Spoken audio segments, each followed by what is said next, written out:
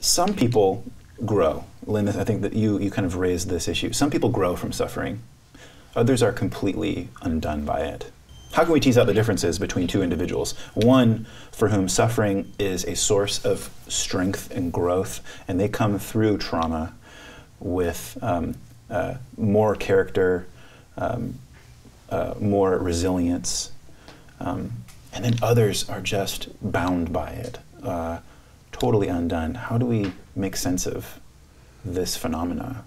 It's an important question because I think it helps to clarify that suffering itself is not the cause of the growth, right? It's just the occasion for growth.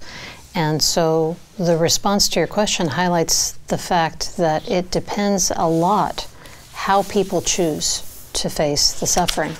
And so one answer to your question, not the only answer, but one answer to your question that I think is important is it has a lot to do with the decisions that we make. I mean, I think that highlights the role of our freedom of choice, of our need to choose to respond to the suffering in certain ways and not in others.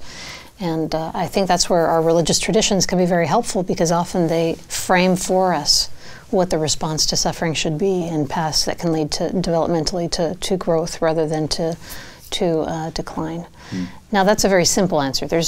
Obviously, there's circumstantial factors, right? There's in psychology and in your field as well, Lynn, the concept of resilience.